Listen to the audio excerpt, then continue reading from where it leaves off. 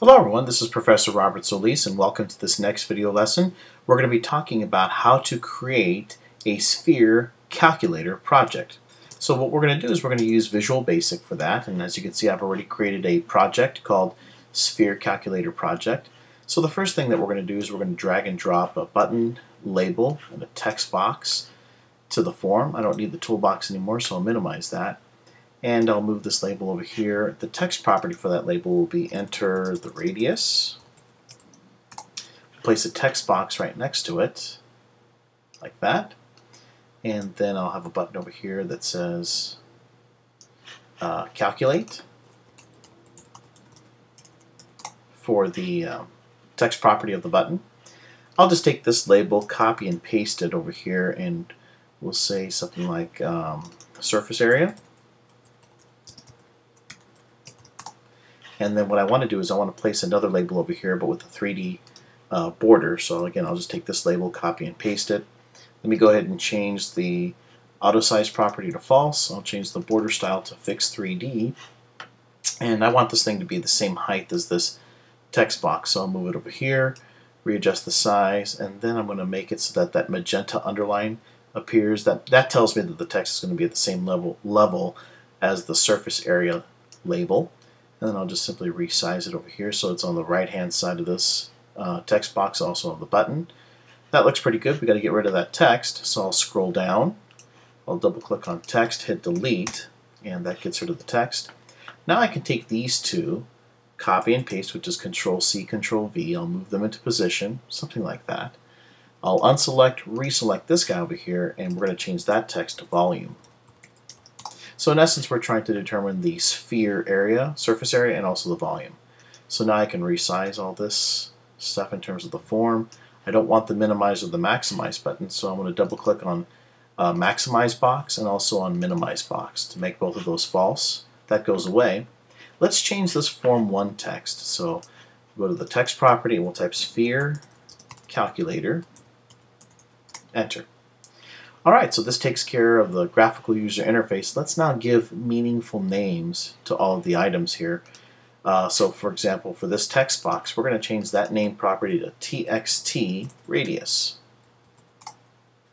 This button, we'll change that to btn calculate. This label will be lbl surface area. And then finally this label down here, LBL volume. Again, we're trying to give meaningful names to each of these items. We're going to use the Hungarian notation, so all text boxes have a TXT prefix, all buttons have a BTN prefix, and then of course all labels have the LBL prefix. Okay, that takes care of this graphical user interface. I'm now going to save everything. It automatically saves it into the projects folder, so I'll just simply click save. We're now ready to go into the programming part. So we'll double click the calculate button. And I'm going to minimize the properties panel because I don't need that right now. I'm going to start off with 4 comments. Declarations, get user input, calculation, and then finally output. Those are typically the 4 comments that you should start off every single program because this is in general what you'll be doing. So let's start off with the declarations. Well, the first thing I'm going to have to determine is what things are going to be inputted and what things are going to be output. So in this case, I'm going to be inputting the value of the radius because the user will click something or enter a value in here, and I need to obtain that. And then when I'm finished calculating, I'll need to output the surface area and the volume. So radius, surface area, volume. Seems like those are the items I need. So radius. And what we're going to do is we're going to declare this as a double because it is possible that the radius could be a real number. In other words, this doesn't necessarily have to be a whole number. If this were a whole number, then that would be integer. But it is possible that somebody could enter 2.5, say for example. Same thing with the surface area.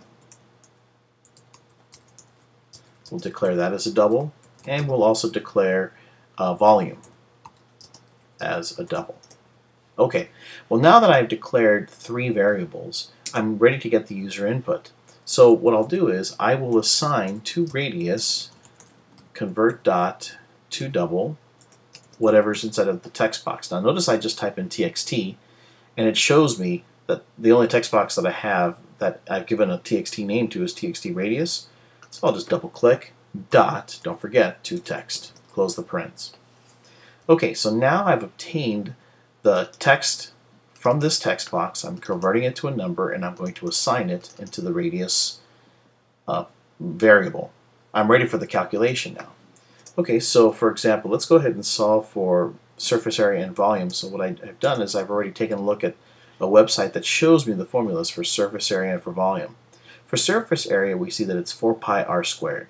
Okay, so that's going to be surface area is equal to 4.0 times pi, which I'll just simply use math.pi, times r squared. So I'll use the math.pow function, and that's going to be the radius, comma, 2.0. So what this does right here is this is the same thing as r squared. This is obviously pi, and then of course that's the number 4 for this particular equation. 4 pi r squared, 4 pi r squared. Okay, now let's go ahead and calculate the volume. Now the volume, according to the formula, is 4 divided by 3 pi r cubed. Okay, so 4 divided by 3 times pi times r cubed, so we'll just use the pow function again, and that's going to be the radius cubed. Okay, so this formula takes care of this requirement over here. Alright, well, now that I have calculated the surface area and the volume, I'm ready to output my results.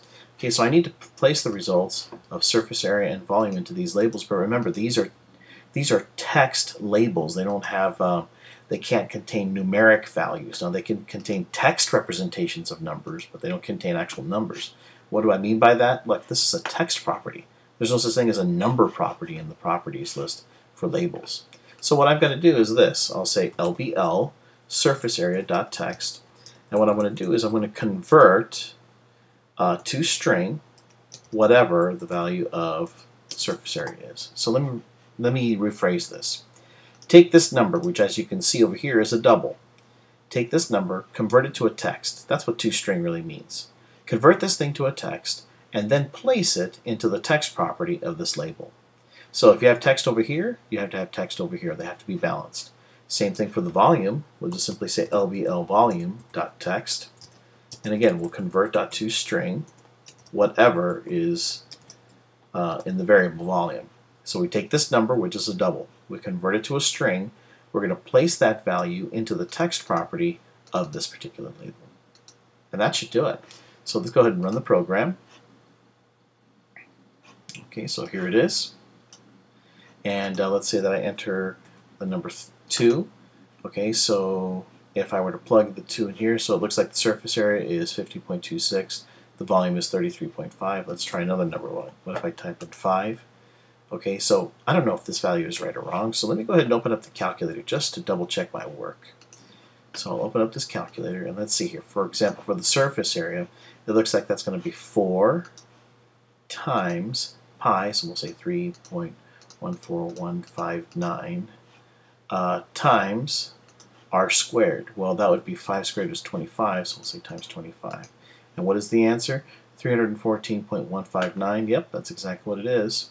How about for the volume? Let's double check that. So let me go ahead and click clear. Okay, so that's going to be 4 divided by 3. So 4 divided by 3 equals times pi, which is 3.14159, times radius cubed. Well, 5 times 5 times 5 is basically what that is. So times 5 times 5 times 5 equals, looks like it's 523.598. Yep, that's exactly what it is. So it looks like my calculation is correct. The program works. All right, so that takes care of how to create a sphere calculator project. So this is Professor Robert Solis. I hope this video lesson was helpful. Have a good day. We'll see you next time.